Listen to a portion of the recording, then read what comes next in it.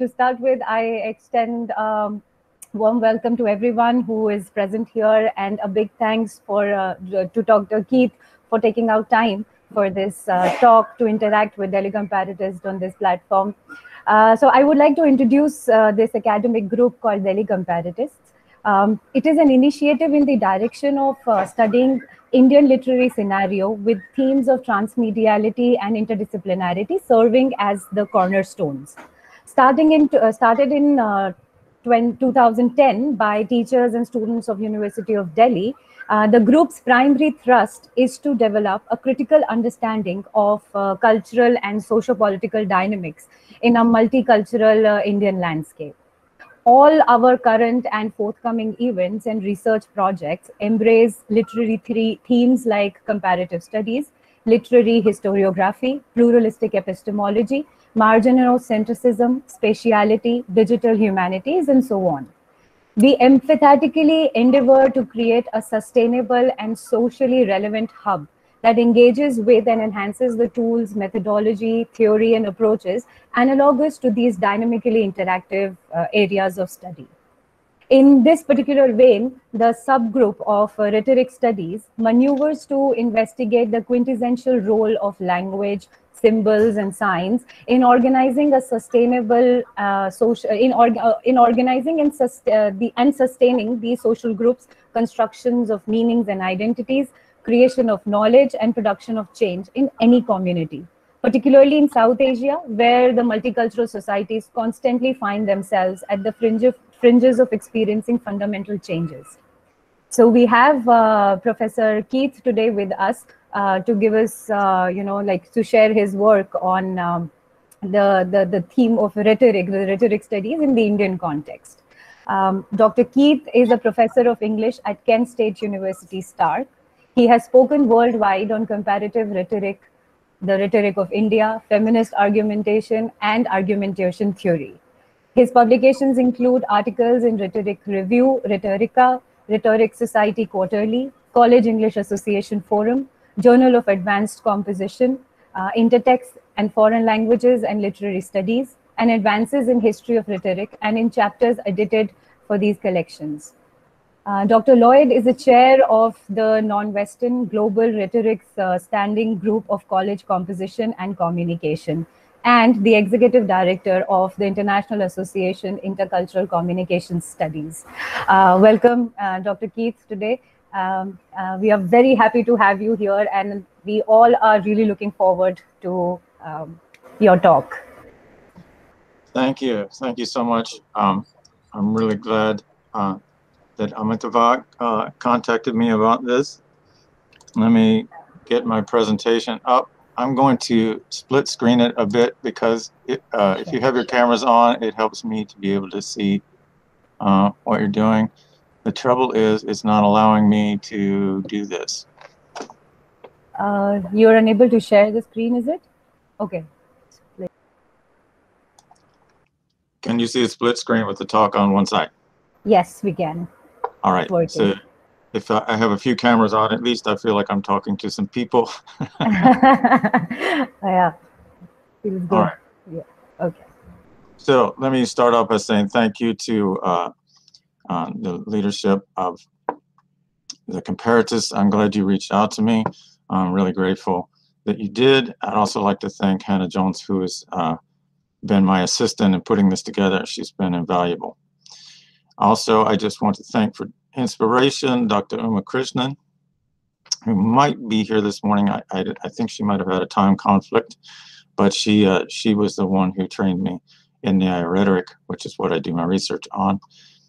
And Dr. Luming Mao, who's been a mentor to me in this field, and also Amika Singh, who's just been a great friend and encourager.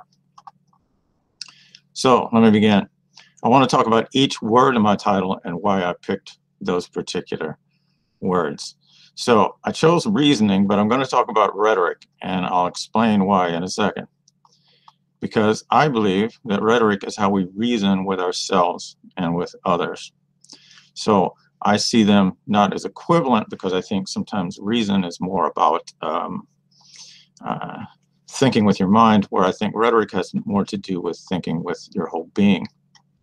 So what I mean by rhetoric is that it's more than mental. It involves logos, ethos, pathos, so logic, emotions, the way that we come across. And it's not just about persuasion as far as I'm concerned, even though a lot of people think of it that way. I don't think that it is a Greek word even anymore. It might have been at one time. And I don't think it's even an English word, although a lot of languages have come into it through English. And it's used wherever English is spoken around the world. I'm sure it's a familiar term in India as well. I know that it is. And it's used in hundreds of other languages. So I don't see any reason why we can't use the word rhetoric, because I don't think that it is a Greek word anymore. I also don't believe that rhetoric is a matter of rhetoric versus reality. I believe we cannot frame reality, no matter what we think reality is, without rhetoric. So scientists use rhetoric as well as politicians or anyone else. So what is it in my view? I think it's the shaping of the what and the how. This is a simple way that I put it for my students. The what is our message, and the how are all the choices that we make, our tone, vocabulary, language, our dialect, our idiolect, the media we choose, register conventions. When you think about any message that you need to send out, there's so many different ways that you could send it. To me, that is rhetoric. That is what rhetoric is. That way it isn't moving completely away from what Aristotle said, but I think it has changed so much in what it includes. So the how shapes the what shapes the how. And rhetoric from this point of view is the active shaping of what and how in any communicative act. And this can be conscious or unconscious, but the field of rhetoric has to do with the conscious shaping of the way that we communicate. I chose the word Occident and of course made a little play on words. Reasoning is not Occidental. And the word, of course, is very familiar to most all of us. So it means the part of the sky where the sun sets, literally. But of course, it's come to mean Europe and America, the opposite of the East or the Orient. And ever since Edward Said's fantastic book on Orientalism, we've come to see it as mostly a colonialist bias. And we'll get into that in a second. So comparative is the next word. What do I mean by comparative? And I'm going to be giving a second talk to this group about comparative in a few weeks. So comparative, the problem of comparison is you're assuming that you're starting with something. And comparative rhetoric assumes that you have a knowledge of Greek rhetoric to begin with. So how can we study non-Western or non-Greek rhetorics without imposing our own terms and our own perspectives on them is the concern of comparatives, to the point that I have talked with some of my colleagues and we've tried to come up with other words besides comparative, but we're kind of stuck with it, and I think it's a good word because it does relate to so many fields. So for scholars like Lu Ming Mao and others, we begin with the knowledge of Greek rhetoric, at least in this field, but we avoid branding similar practices as versions or distortions. We don't just go, well, that's just like Aristotle said, or we don't say, well, Aristotle said it better. We try to avoid those too. And it seeks to understand non-Western rhetorics on their own terms and context, which is what I'll do by example today. And we're trying to bring new knowledge into the field, expand what we mean by rhetoric. As I tell people all the time, nobody was born saying enthymeme or syllogism. So these are not natural words to anyone. We can always bring new words in from other cultures. And it makes the study of rhetoric global. All right, so what do I mean by Hindu? With this audience, I don't think I have to explain a whole lot, but what I know that I'm talking about here is it's not originally an Indian word. It was used by the Greeks and the Persians for the people beyond the Indus or the Sindhu River. And up until the 19th or 20th century, it wasn't really used by Hindus themselves. And I believe that it is a complex dynamic pattern of life and practice. It's more of an ethos than a set of beliefs, and it's a complex social system, and it's elaborately articulated religious sensibility. It's kind of all of those things. I'm going to look particularly at Nyaya philosophy. It is a Hindu philosophy because of these reasons. It was developed by Vedic scholars. They allied it with a philosophical system of thought, and they modified it through interchanges with Buddhist scholars, so it developed over the centuries. and it became a part of Brahminical teaching, but it's moved far beyond that. And I chose Hindu because it's not equivalent to Indian, although in a lot of my early publications, I will admit I said Indian rhetoric because that was kind of the way things were when I started in this field. But a friend of mine from Nepal pointed out, hey, you know, we have Nyaya too. So I wanted to make sure that it's not equivalent to Indian. This is Southeast Asian or South Asian philosophy. All right, so in 2005, I reinterpreted the Nyaya Sutra as a rhetorical handbook in a presentation in Strasbourg, France, and that I had a lot of help with that from my friend Uma Krishnan, whom I think has joined. By 2017, Nyaya rhetoric was officially recognized by Indian philosophers. So at first, there were some questions about what I was trying to do, why I was seeing it as a rhetorical book as well as a book of philosophy. But I think the questions have mostly been ironed out because it doesn't change that it's a philosophy just because it has rhetorical aspects. According to Jinankar, Nyaya is as much a part of Indian argument traditions, again, using that phrase, Indian argument traditions, as Aristotelian thought in the West. And I'm proceeding from that assumption. So here's what my presentation is about. I'm offering my work in Nyaya rhetoric as an example of a comparative approach to rhetorical communication. But I think the principles, of course, are applicable more widely, and I'll talk about that in the next presentation. So first of all, what am I trying to do? I'm trying to define a world or global rhetoric rather than non-Western, to move past that negative term. I'm trying to see rhetorical communication practices emerging from local and regional contexts. So not dependent on or influenced necessarily by Greek concepts. I want to increase the field's lexicon and concepts. I want to move beyond similarities and differences to really truly understand and create a global rhetorical literacy. So let's get started. Hopefully a lot of you are already familiar a little bit with Nyaya philosophy. I'll give a quick overview, and forgive me, I'm leaving a lot of things out just to keep it simple and to keep it focused for today. If you have questions or concerns, we can talk about them later. All right, so it's a Hindu Vedic philosophy guiding practitioners to moksha, the liberation from desire, fear, and rebirth. What makes it unique is that the path to moksha does involve meditation. It talks about that, but it involves conversation, and I think it's kind of unique in that aspect. The Nyaya Sutra was written by Occidental Gautam around 150 CE, and it reflects, though, teachings from Medaditi Gautam, probably about 550 BCE, so all the way back in the Buddhist period.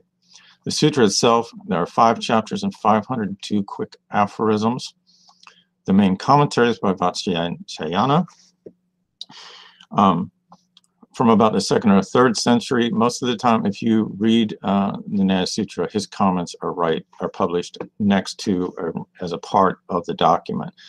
He also is traditionally known as the author of the Kama Sutra. Fun note. All right, Navya Nyaya emerged in the 13th century CE, basically in the homeland of Medaditi Gautam. And also you can see that it was influential also in Bengal. All right, so at this point, it's part of the Brahmin caste teaching traditions. Let me talk about the basis of it. The basis of everything are that there are 4 valid means of knowledge that I'll explain in a second. The sutra says that the supreme felicity, or moksha, is obtained by the knowledge of the true nature of 16 categories. So by studying and practicing these 16 categories, we can attain moksha. All right, so we have the means of valid knowledge, the 4 I'll get to in a second. We have objects of valid knowledge, which are both internal and external. And I see it as rhetorical because it begins with doubt.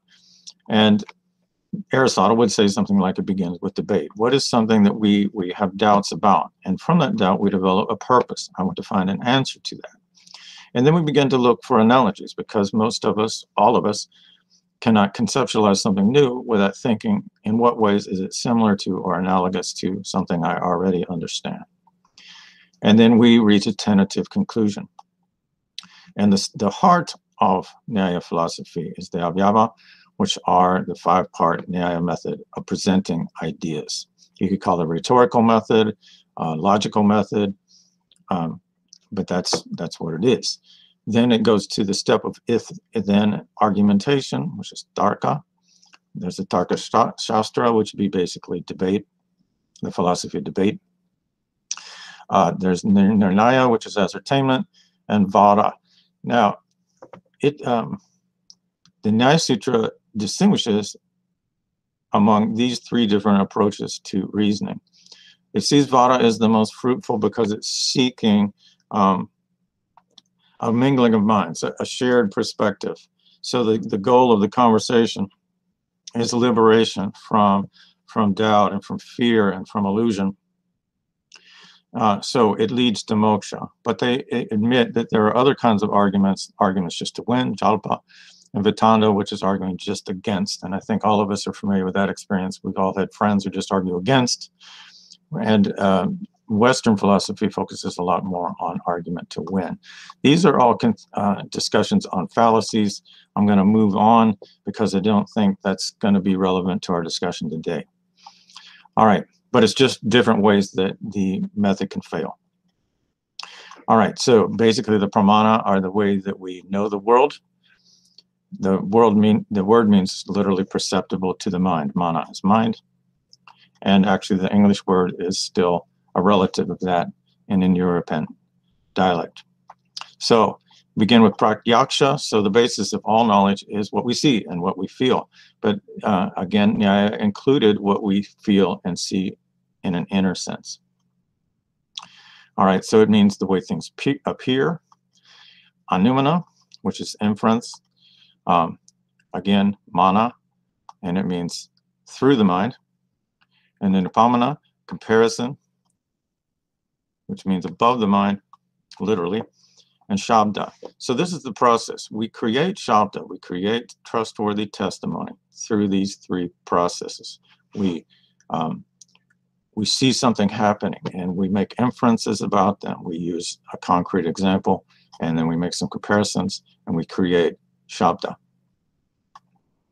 All right, so this will probably make that more clear. This is the classic iteration of how you explain the 5-part, the avyava. The avyava, the word means the members, but it's like the fingers on the hand, like 5 fingers on the hand. All right, so prajna is the hill is on fire. So you make an observation. This potentially a shabda if it's confirmed. So this would be maybe the hypothesis, if you want to call it that word. All right, the hetu, because there's smoke. The reason I think there's fire on the hill is because I see smoke. So I'm making an inference. And then the reason that I'm making that inference, I tie it in with a drishtanta, which is a clear analogy where I've seen smoke and fire together in the physical world. So I'm connecting it to a perception. All right. So then you use a pramana comparison. The hill, I look back again and go, yeah, that seems to be the case. And then we agree, or I agree with myself, depending on whether it's an internal argument or external argument, we agree. And nigmana is a binding of the minds, right? So we bind our minds together that this is truly what's happening. Of course, this is just an example. Let me give you a modern iteration of it. So you could say, prajna, all beings are one. Hetu, because they are made up of the same materials, same DNA. And the drishtanta would be like glasses of water dipped from the ocean. So I use this example with my students to show them, and they immediately get what they're talking about. Okay, so what's in the glass? The ocean. What's in the ocean? The ocean. And they get it, that we are all glasses of water dipped from the ocean. And I'll even ask them to trace out the implications of that. I'll say, well, what does that mean? What happens when you die? And they pour the water back into, they just automatically kind of turn up the cup, the invisible cup they have in their hand. And so I think Nyaya is just immediately understandable. It creates connections. When I use this with my students, I think they understand something about Hinduism that they didn't understand before, and they can't unthink it. They might disagree. They might not think that's the way that it works, but they get it. It becomes an experience. So what's unusual here is this connection with this thing in the physical world. And as Mohanty says, it's because the Nyaya logician wanted to make sure that it wasn't just formally valid, but it was connected to material reality. Nyaya philosophers are very materialist. They believe the world is here, that we are reacting to it, and that we could properly understand it and our role in it. Now, let me make a little comparative moment. I'll run through this quickly because I know you guys are familiar with the Greek syllogism. All right, so which isn't necessarily directly from Aristotle, but it's the way that it's come through the years. Where there's smoke, there's fire. There's smoke on the hill, therefore there's a hill's on fire. Notice that Nyaya begins with the conclusion, so it's inverting that process. Mahendra Jain says it's actually a more scientific approach to reasoning. Nyaya begins with the Greek conclusion, and then the second element, the reason, is similar, but what is unique about Nyaya is it adds the avyava. Now later on, Nyaya philosophers added something called vyapti, which means that things are equal, that this is the right relationship. So they sort of added a smoke on the hill. Where there's smoke, there's fire, but they added it to the drishtanta to say where there's smoke, there's fire, as in the hearth, the kitchen, the fireplace. Okay, so they did add an element to that, maybe a little bit in reaction to Greek philosophy. All right, maybe just because it just made some sense, but they connected it differently.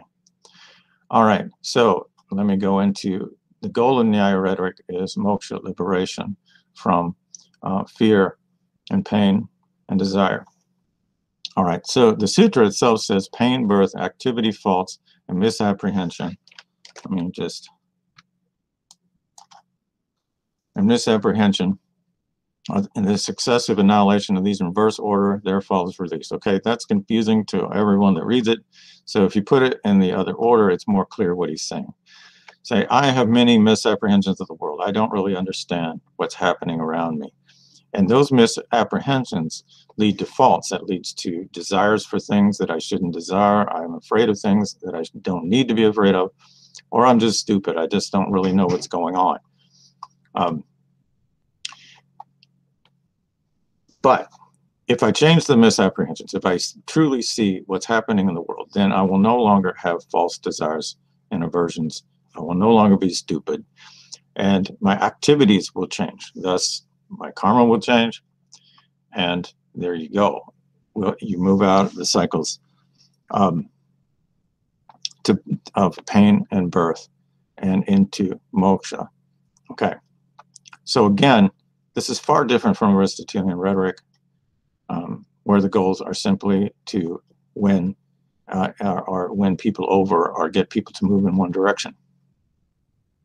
All right, so Nyaya rhetoric uses the avyava, a combination of claim, reason, and analogy to frame vada, which is fruitful discussion based on mutual benefit, what is good for the community. It focuses on moksha rather than winning, which is hard to do. I asked my students one time, if you take away winning from argument, and if you take away desire and fear, what's left? And one of them said, justice. And I was stunned because that's exactly what the word nyaya means, justice. All right, so I'm sorry I left my email on it. I had to get into it to get back, so you're hearing the little dings. Okay, so focuses on moksha, it stresses vada, and we weigh the results of dialogue by phala, by fruit. So we're looking for something that's fruitful for all engaged. Let me make a comparative moment. Simonson says, all Aristotelian dialectic falls within this class of wrangling, jalpa, but Aristotle believed the end of victory could be approached via the means of fair and unprejudiced argument, which a lot of us believe in when we teach argumentation theory. But as he says, this is obviously not the case with Hindu argument. If the goal is victory, the means will be spurious. So the goal isn't win-win in a Western sense, but more in a broad sense. What is just? What is right? What is best? All right. Also, another comparative moment. Socrates objected to rhetoric because he said it wasn't focused on truth, and it made the worst sound best. And yes, rhetoric can be used to those ends, as we all know. But Aristotle codified rhetoric. He said it was in the realm of the debatable. We needed it. And he focused on the rhetor using rhetoric to promote the rhetor's interest. These are overstatements, but just by contrast, Nyaya is a combination of the two. It's a philosophy which seeks truth, so Socrates would be happy, but it also is a way of working through problems in the real world, a rhetorical method of reasoning. Bingo, it fits what Aristotle was desiring. Neither one of them actually came up with this combination. It's interesting that in India they did. All right, so what makes Nyaya unique? The 5-part Avyava, the focus on knowing episodes. What do I mean by that?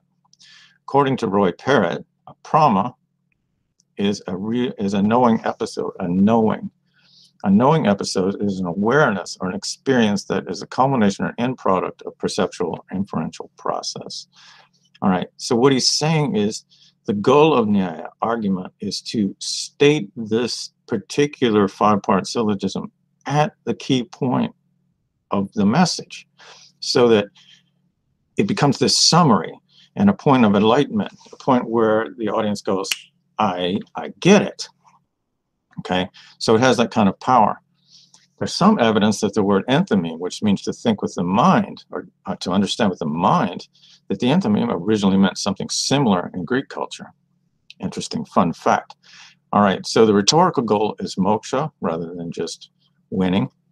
It's emphasis on vada, and it combines a full philosophy with a rhetorical method of reasoning. So there you go.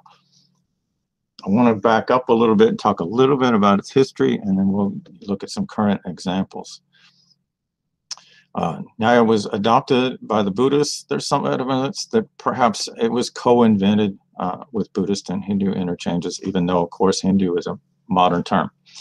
All right, so it was used for inter and intra-school debates, and debates were common public events. Also, as this picture shows, that if the person was considered to have won in the debate, then the other person would become the follower of that person.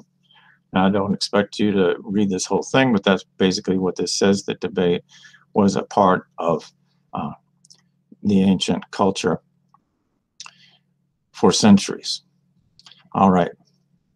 In the sutra itself, there are many different arguments. Here's just a couple of them. The Veda is reliable like the spell and the medical science because of the reliability of their authors. It's a very different view of why the Veda is reliable. It kind of sidesteps the idea of whether or not it was written by God or authored by God, and says basically it's authoritative because it makes sense to people and it works. The means of knowledge, pramanas, cannot be denied. They are established in the same manner a drum is proved by its sound. So lots of Nyaya arguments in the sutras. In terms of its rhetorical origins, if you look at my work, I've found examples in the Vedas, the Upanishads, the Ramayana, the Mahabharata, and the Bhagavad Gita.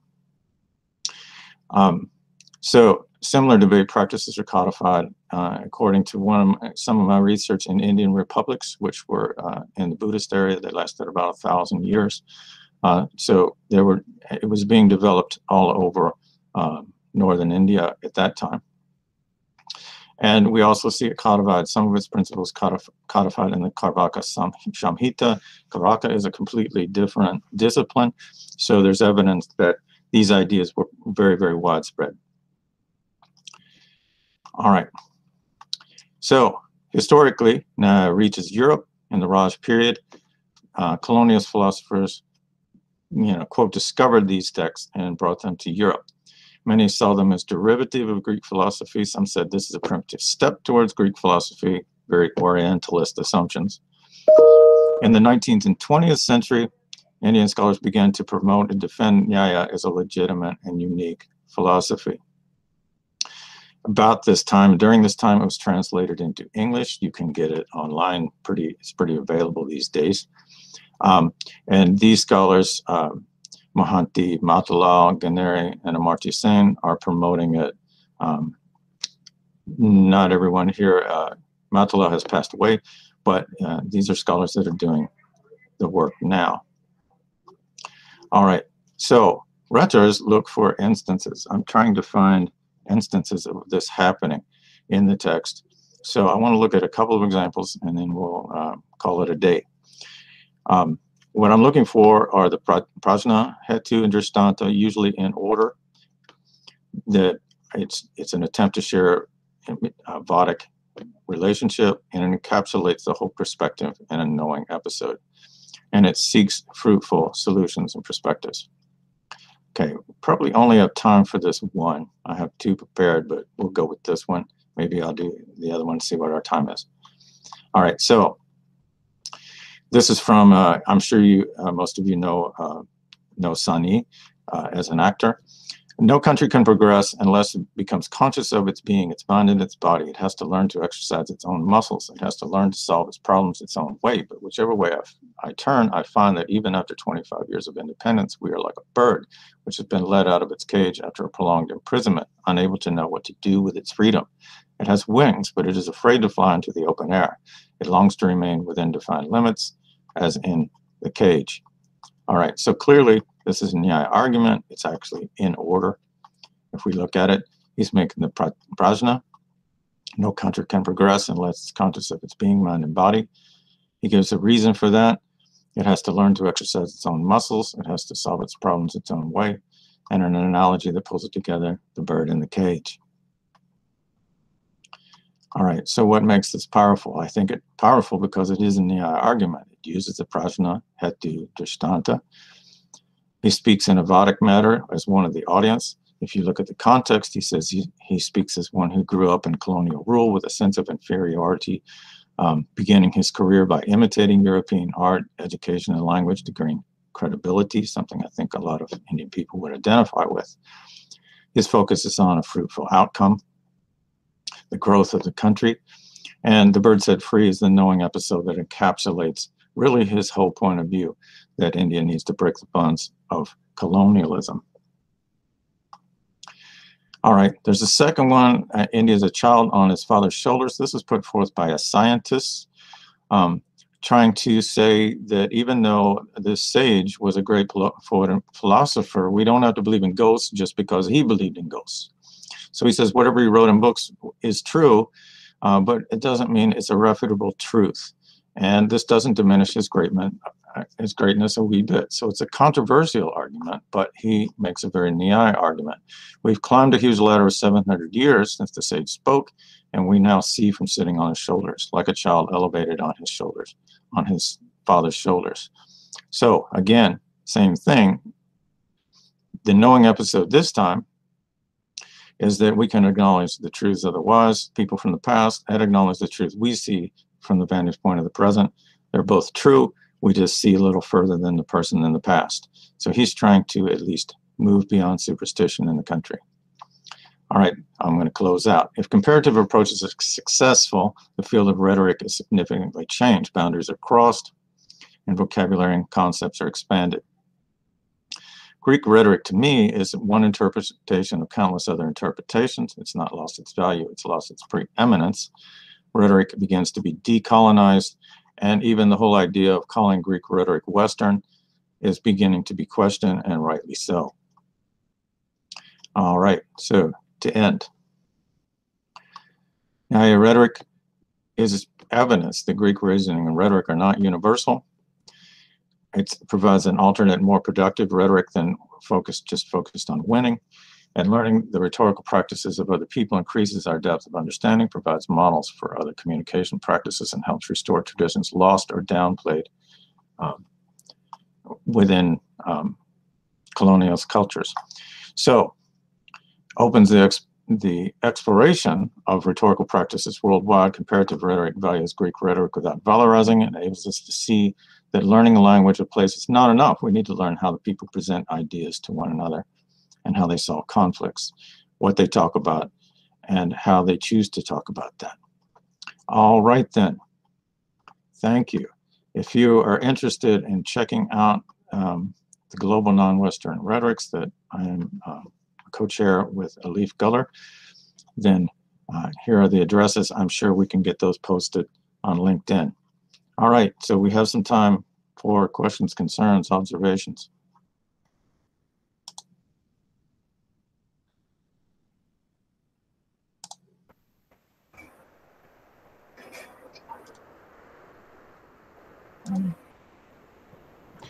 Thank you, Keith. Okay, I think I've been meeting you is almost after 11 years, before which I had to spend 3 months with your manuscript on Nyaya. Yeah.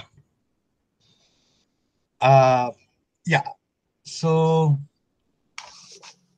I see there, when we look at the questions, I don't see. Okay. Okay, let's start with the first question. Can you read the chat? I don't have it up. Okay, okay, then I'll read out. Not a problem. So there's a question from Abhishek Pundir, who is saying, thank you for a wonderful presentation. It has given me much to think about. However, I wonder, thinking about Greek lineage of word rhetoric, would it be fruitful to equate Nyaya philosophy with rhetoric or reasoning? Nyaya is still well enshrined in Astika philosophy, imposing limits on its rhetoric. Wouldn't Lokayata or Mimamsa be a better choice? What was the last part of that, the very last sentence? Wouldn't Lokayata or Mimamsa would be a better choice? That's a, oh shoot, that's a darn good question. Yeah. So let's concentrate on this one. Because Nyaya is still well enshrined in Astika philosophy. Right. Will it be fruitful to equate Nyaya with rhetoric or reasoning? I think it is fruitful for the reason that I tried to at least highlight quickly. I believe that it has rhetorical origins, right? I think it was a method of conveying and expressing disagreements, and that was ubiquitous, and that Nyaya made it into a philosophy, right, and enshrined it into a philosophy. So I'm not saying that it's not a philosophy, because of course it is, but what I'm saying is that I believe that it had origins in the people. I believe that it that the philosophers were like Aristotle was, just taking ideas that were common in his time and codifying them. So I think it's very fruitful to say that it has aspects, rhetorical aspects. And I would say that the Avava are rhetorical methods of reasoning. And that way, I think you're kind of doing both, because they're logical, but I believe they're more impactful than just simple logic as abstracted mentally, if that makes any sense. And maybe if I'd have started with Mimamsa or something like that, I might have gone that direction. And I still want to. I still want to look at some of the other traditions, Tarka Shastra. I want to study them, but I began with Nyaya, and I had to kind of go with that, because it just seemed so apparent to me when I read the book that it was rhetorical and it needed to be talked about in our field. I hope that was helpful.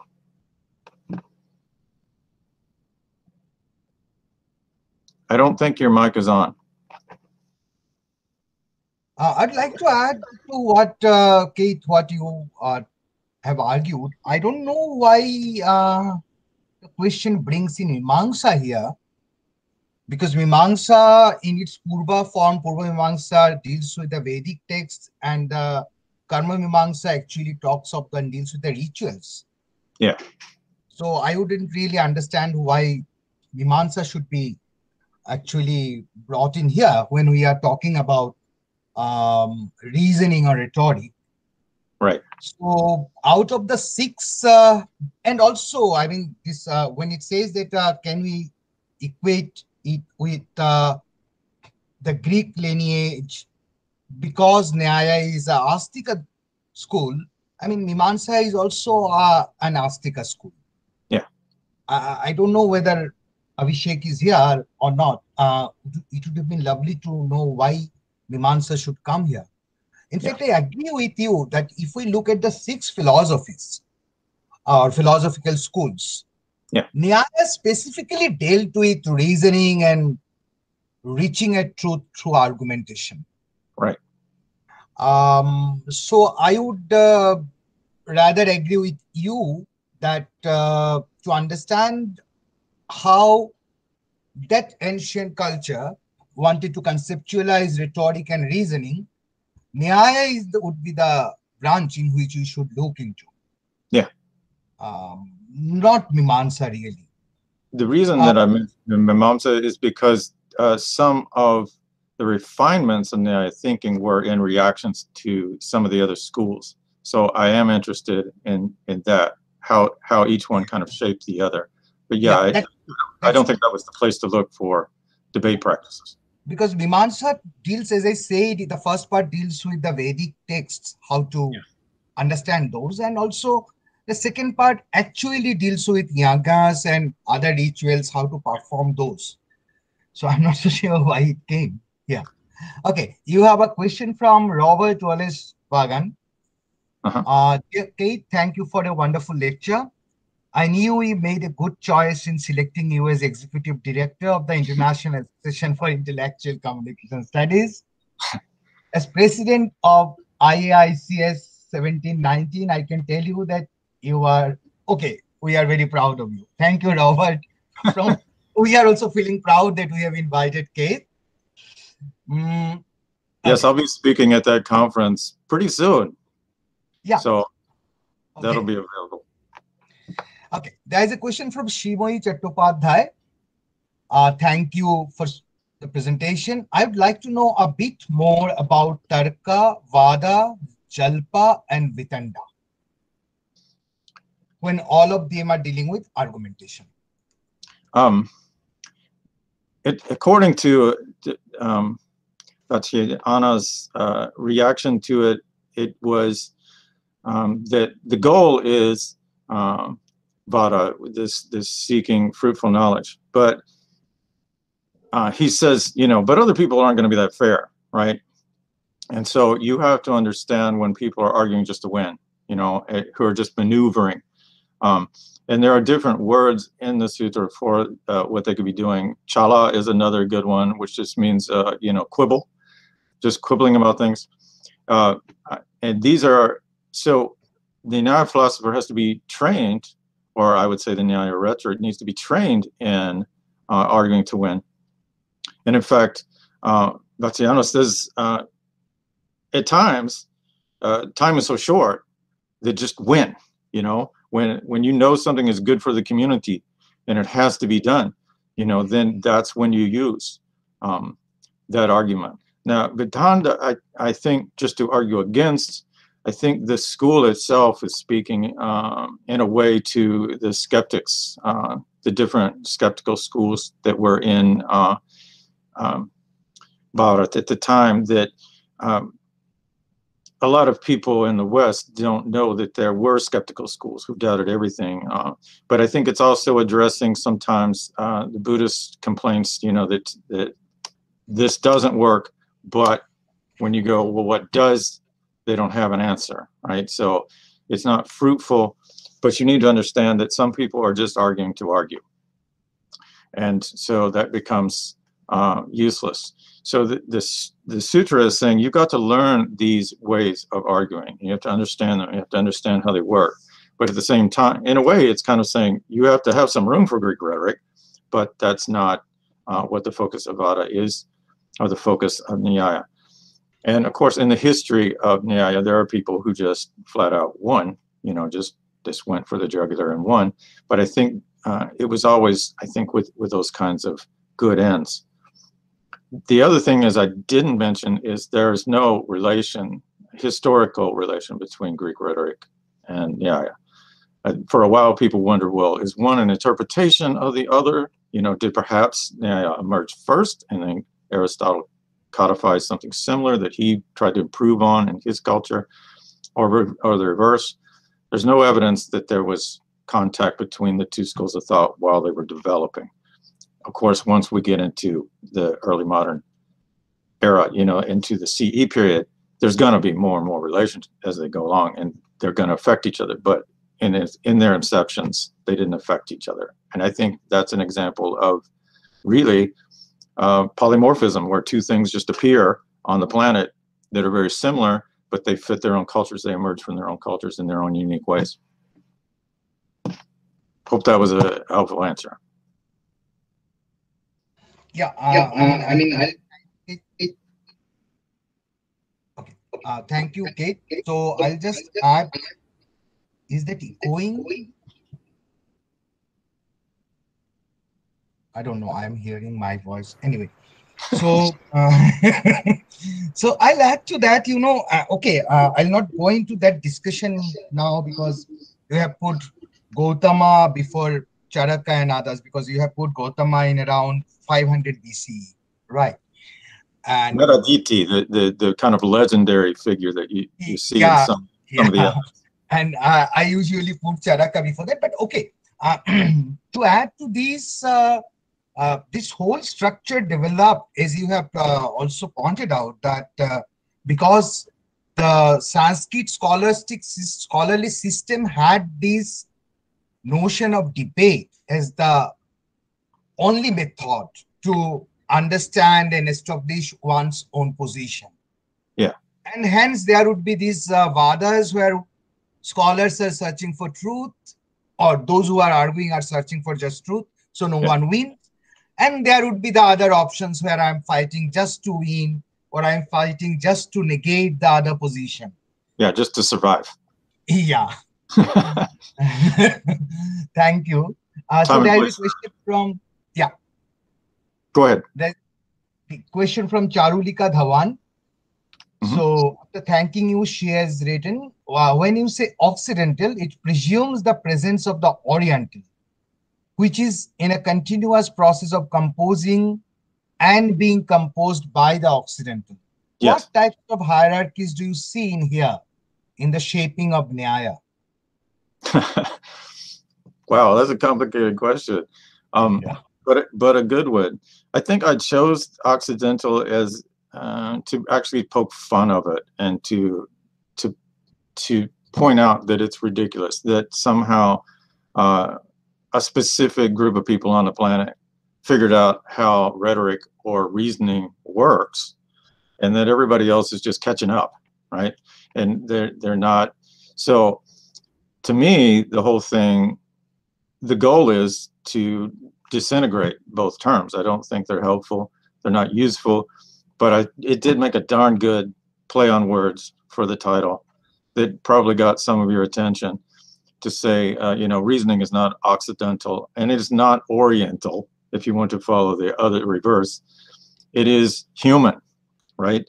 And I think it's important to know how all human beings reason with each other, because I know for a fact you see all the time people making mistakes and not understanding how another culture argues, how they set up ideas, how they propose changes. And if you go wandering in there thinking there's only one way to do this, you can cause more problems than respond to. So basically, we need to dissolve both of those terms. I think they're meaningless.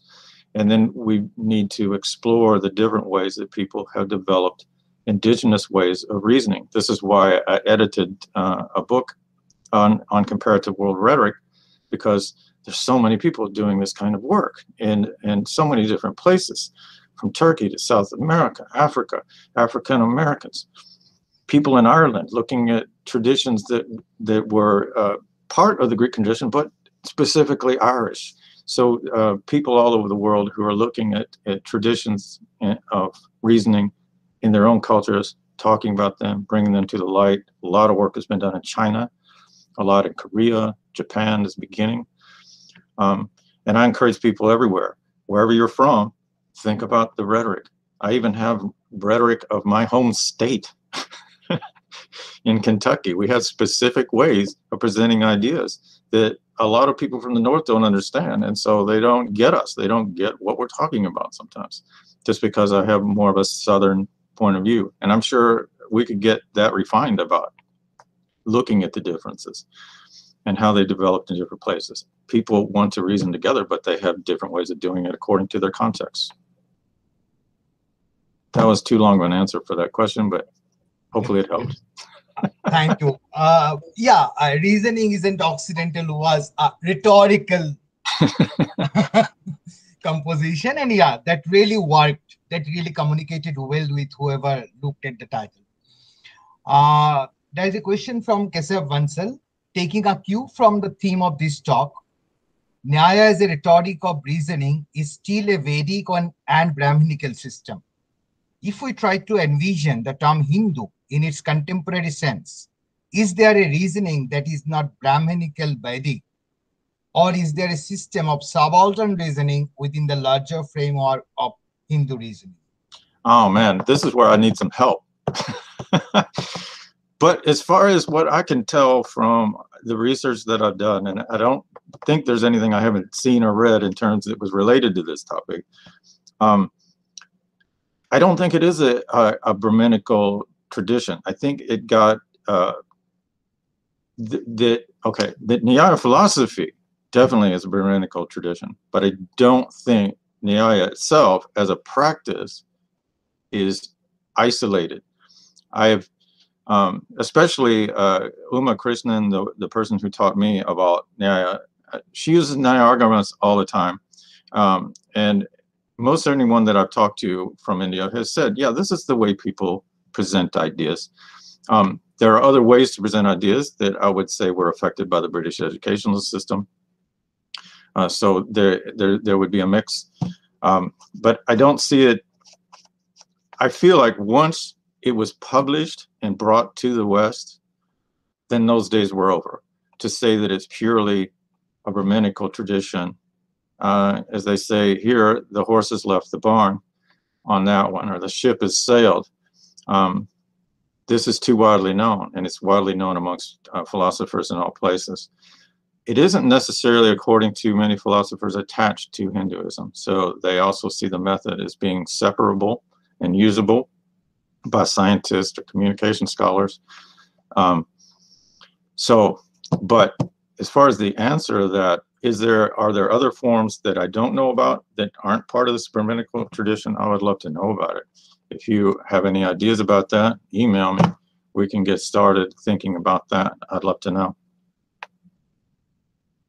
Yeah, something from the subaltern, something.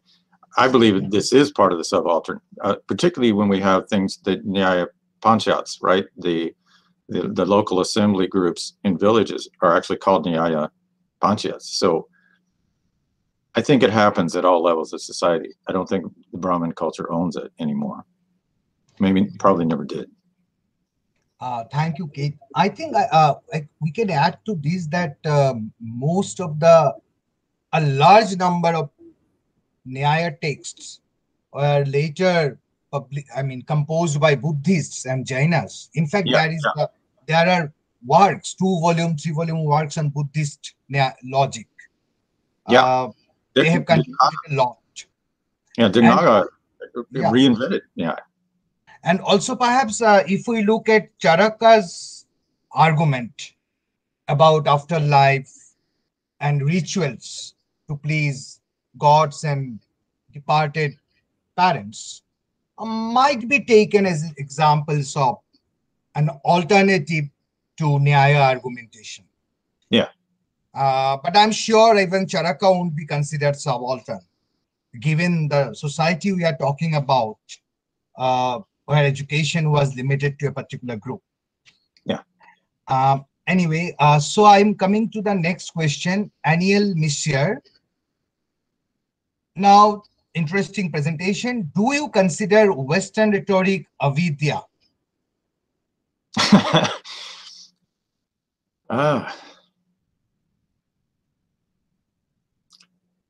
I'm not sure how to answer that.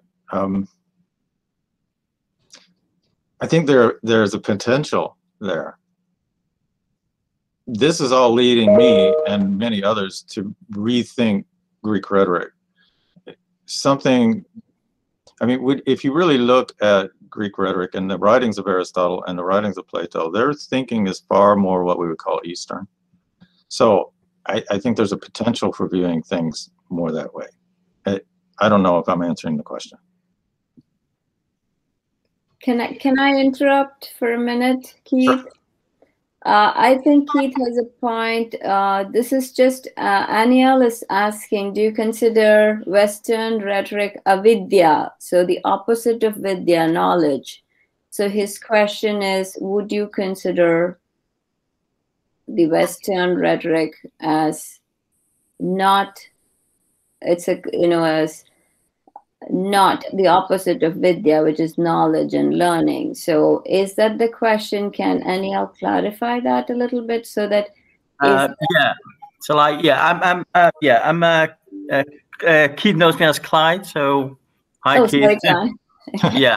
Hi. Yeah. I was just wondering because you had a clear presentation on explaining that the big difference is that Greek rhetoric is very much focused on trying to win. The sophists were trying to win, and that's one of the focal points of Greek rhetoric. Whereas Advitya is it's not only about ignorance. But it can take a form of denial or misconception of the Atma, of the soul. Yeah. So it is not merely lack of knowledge, but fundamental ignorance about the phenomenal world. So it's to think that the mundane reality we perceive is not the only and ultimate reality. So the concept of avidya is, if I understand your presentation and your argument, this goes towards not, let's say, 100% avidya, but that you're referring to it in some sense. Did I understand that correctly or not? Okay. Yeah, I think I was really clumsily trying to get to that in the sense that I'm not so sure that the Greek writers themselves didn't have similar goals for the knowledge. If you look at Plato and his idealistic view of the world, to me, it is not far distant. Both Aristotle and Plato believed in reincarnation. So both, to some extent. And so, but I think some of the use of it, yeah, is a misperception of reality, a wrong step. And I think it's obvious where the wrong steps are in our culture today when we're divided so much into parties and factions that find no vada, no common experience, don't even understand reality. Am I getting to the answer to the question? So to me, I see some potential in Greek rhetoric for more of an abridgment. Yeah, I mean, I understand your point. I mean, the Atma Brahman is the ultimate reality from a Vidya point of view and from the Vedic point of view. So yeah, makes sense. Yeah. And I think some of the things that Plato and Aristotle said, but especially Plato, about the ultimate reality, they are similar enough. I don't want to equate them because that's doing reverse of what I want to do. But I do think they're similar enough that I'd be nervous about saying, I think originally they were far more alike, but the Western culture went off in this other direction that I think is not fruitful. It's destructive to humans. And we've seen that, you know, in our treatment of the planet, our treatment of each other. Those don't show any knowledge of any kind of universalness of human beings whatsoever. Yeah. Yeah. Thanks, Keith. Great. Thank you for helping me through that. Thank you, Keith. Thank you, Keith. So Abhishek Pundir has sort of a rejoinder. It's about the first part Abhishek agrees with, and second there is a comment. Would you find Lokayata closer to Western rhetoric than Nyaya? What was it? Would you find Lokayata closer to Western rhetoric than Nyaya? I think here perhaps the idea that rhetoric, I mean, if we divide, Kate, I think you will agree with me, that if we divide Vada, if we take away Vada and concentrate on Jalpa and Vitanda, which would be the rhetoric as we understand rhetoric in the Western, I mean, Greek civilization? I think the question is coming from that. Abhishek, if you are here, would you please like to join us for the discussion?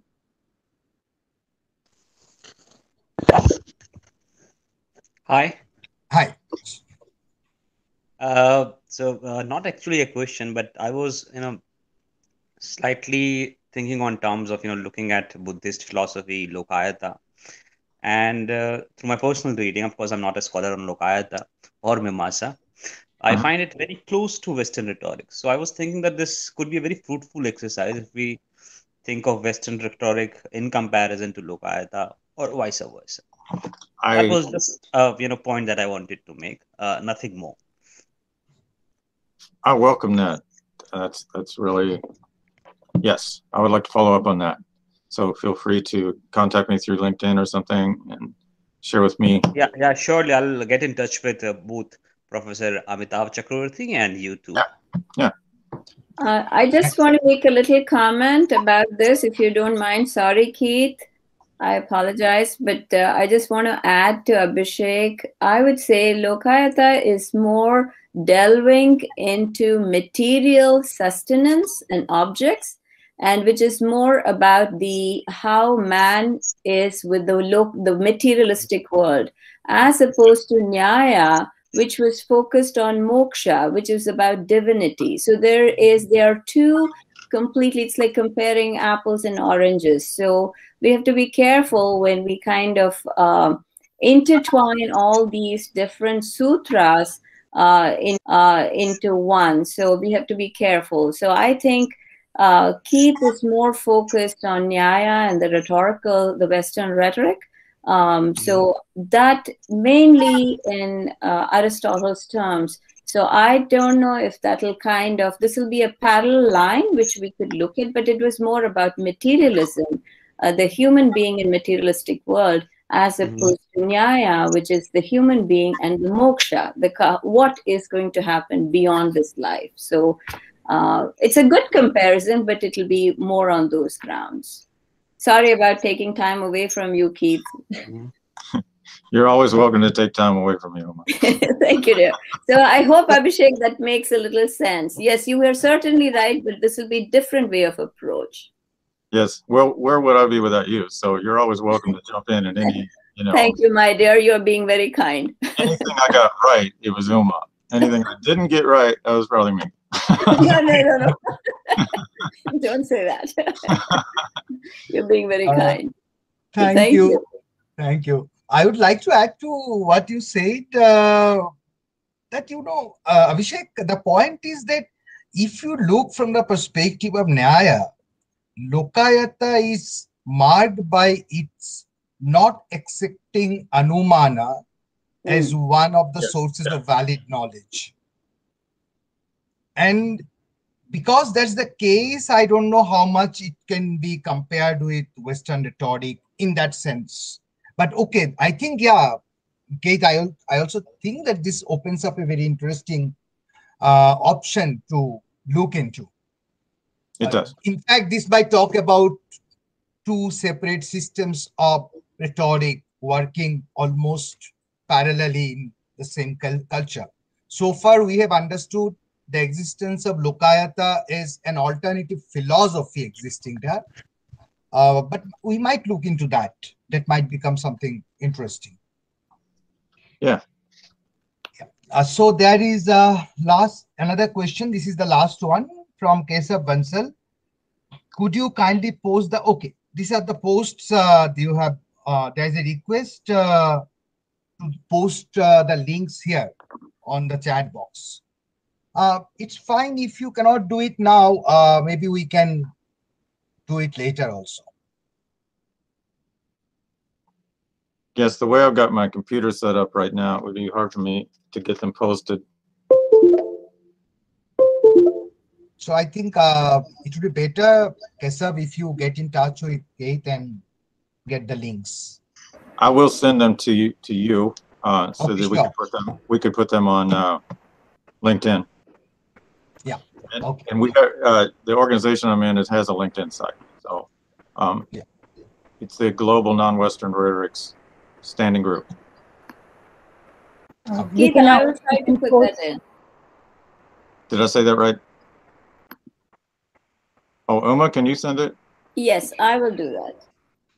I just set up my computer so I had very little on, so I would make sure everything functioned and I didn't freeze and or you guys would freeze. So I tried to have very little up on my computer. I will try to post it here. Thank you.